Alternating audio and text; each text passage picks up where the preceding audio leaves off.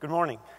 My name is Toni Schneider. I'm CEO of Automattic, and I'd like to spend the next 10 minutes telling you about the trends we see going on in the world of blogging and independent publishing.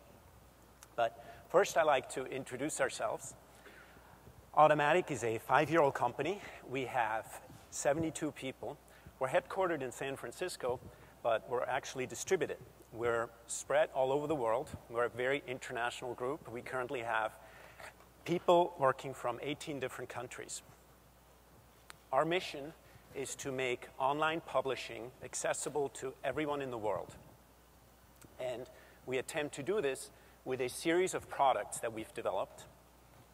These products make it easy for you to publish content on the web, to build an audience for that content, to engage that audience, and to protect your content from spammers and broken hard drives and other nuisances.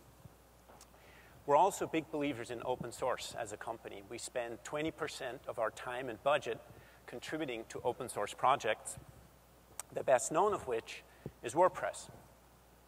WordPress is an online publishing platform. It makes it easy for you to create a great website without having to write any code. And WordPress comes in 2 flavors.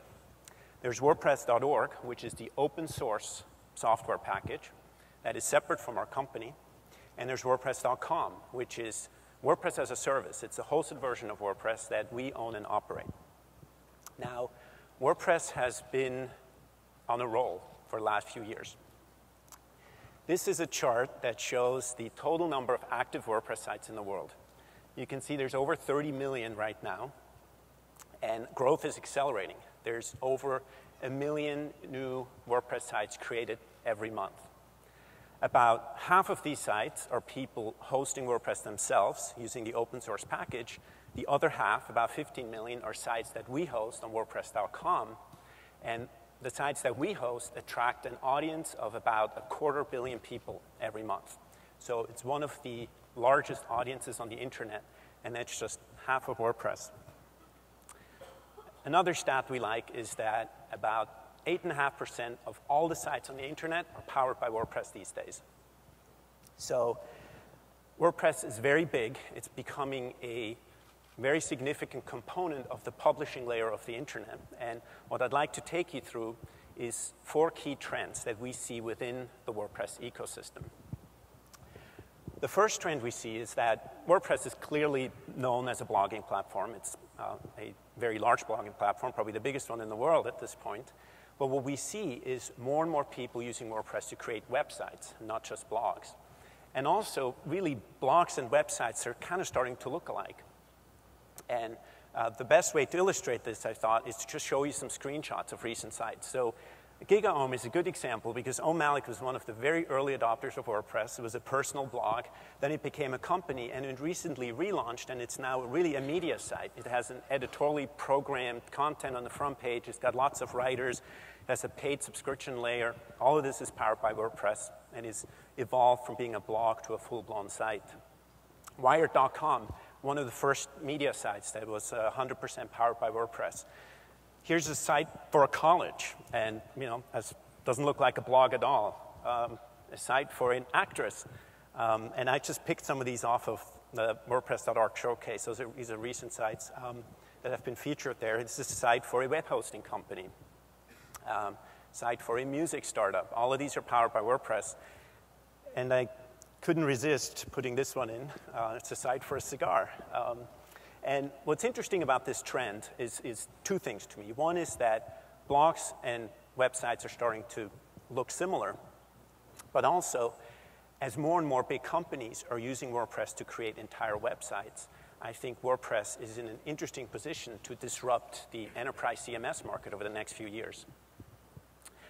This next trend I wanted to talk about is this movement from search engine optimization to social media optimization. So for many years, really since the beginning of blogging, the undisputed king of sending traffic to blogs has been Google.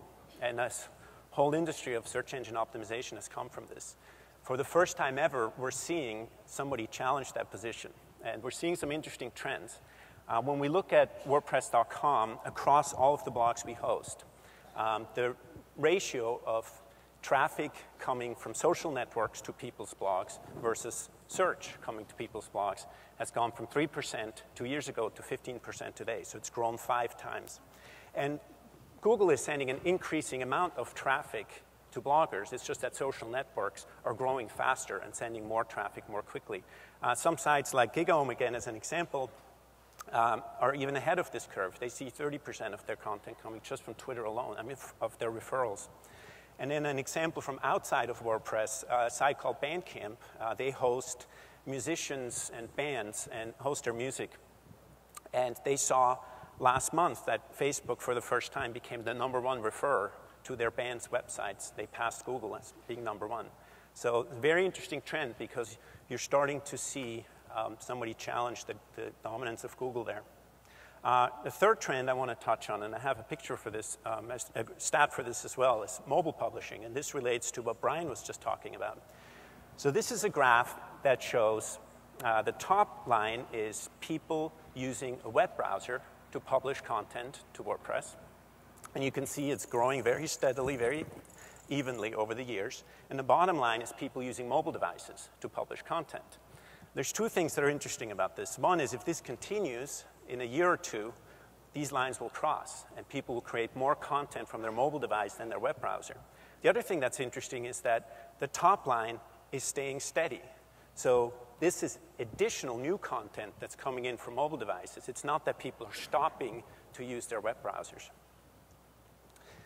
The final trend I'd like to talk about, and this goes to the title of my talk, is what I'm calling point of control U. And when we go back to WordPress users, especially the most engaged and passionate WordPress users, and we ask them, what do you love about this software? Why do you like using it so much? We get back a variety of answers, but there's an underlying theme. What people like the most is that WordPress puts them in complete control over their online presence.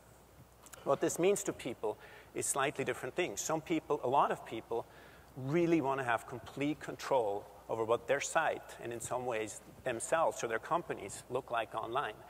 They want to have control over where their content goes. They don't want to give it to somebody else. They want to decide if they have ads or not. And for a lot of people, this moves into the space of online reputation and privacy. And the trend we see is that people want to have more control over this. Now, to find out what's really enabling this, I think we have to go one level deeper. What's really empowering people to be in control of all of this is to have your own domain. And I realize this is a somewhat old-fashioned thing to say, but if you want to become your own point of control on the internet, the best way to do that is still to get a domain and create your own website. It is the difference between being a name on somebody else's domain versus having your own. And I don't want to pick on Facebook here. You can put Twitter there, or Google, or Yahoo, or WordPress for that matter. Anybody who wants to own or control your online identity would love for you to do that on their domain, because that gives them a single point of control versus 124 million points of control, which happens to be the number of active domains on the internet.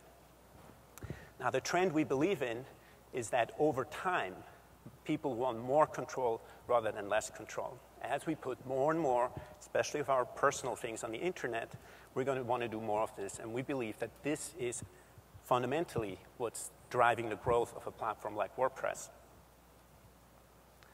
We also see this in our stats. This is a graph. We sell domains on WordPress.com. This is a graph of our domain sales.